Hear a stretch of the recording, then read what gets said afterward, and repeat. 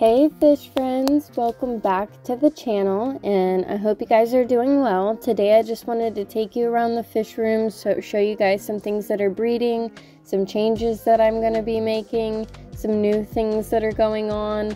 So we will go further in depth with that, but as you can see I started painting and I haven't finished yet, so I just really quickly kind of wanted to walk around the room in the beginning of the video and show you guys the room, because I don't feel like you get to actually like walk around and see everything enough. So yeah.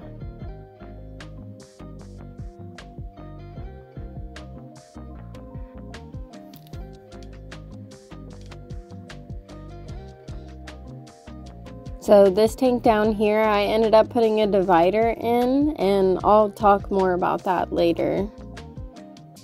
But all these tanks are getting a remodel to them soon. This 75 will stay bare for the angelfish grow out. It's the 300-gallon turtle pond. I'm going to be doing a video soon showing how we made our filter with a 5-gallon bucket and Tupperware.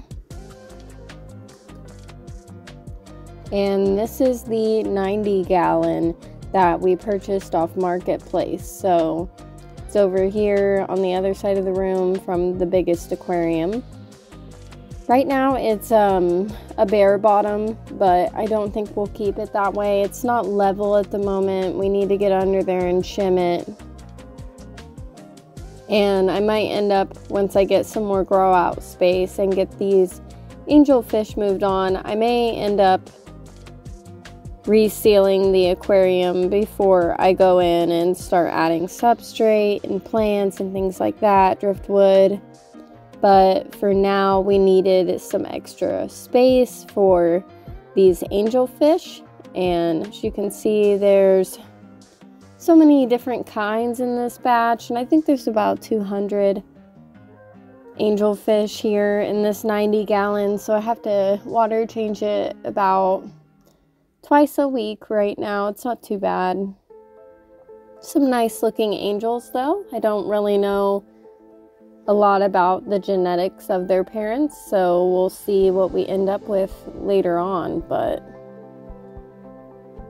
moving on to some other things in the fish room.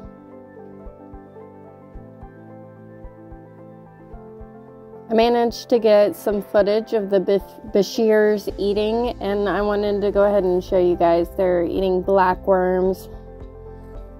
It's so cool. They just smack them.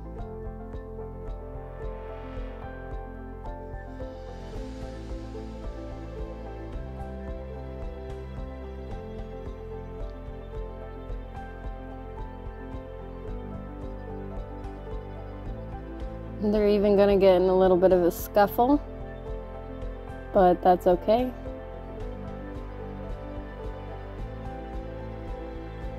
I'm hoping that in their growing stage, they both stay growing at the same rate and we don't end up with one eating the other, but it's definitely possible. The brown Bashir is a barred Bashir, and then the other is an albino Senegal Bashir. So the Senegal stays a little smaller than the barred Bashir, so we'll see what happens.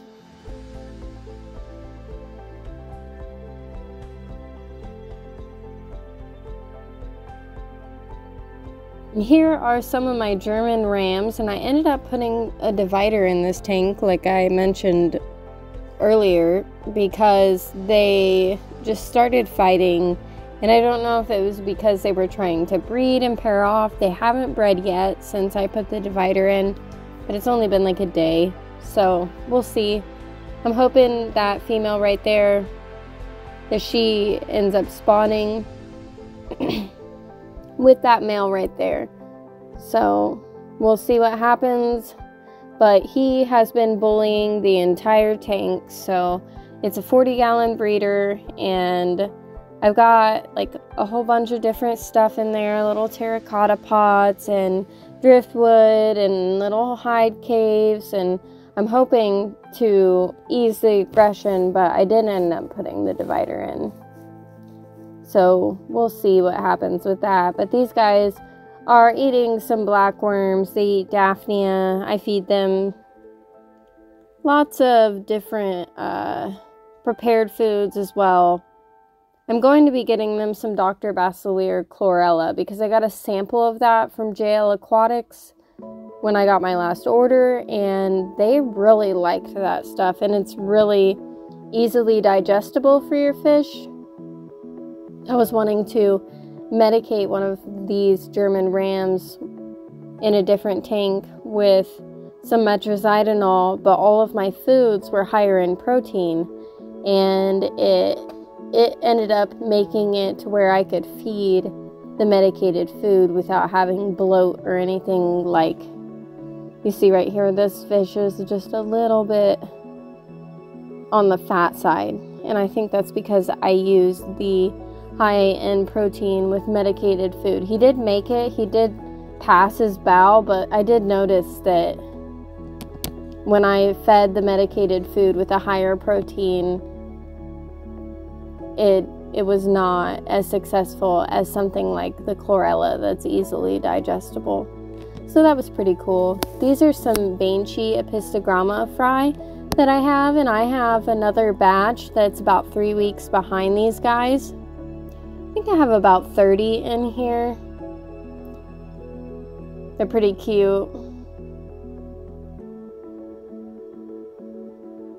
The focus is really hard to get, especially with how the tank is. I'm gonna scrape the rest of the tank of the white because I did try to breed discus and I failed, so I'll be painting the background black, and this tank will probably get a better light and some plants, maybe some terracotta pots, things like that. But right now it's just doing what it can to help these little babies grow out.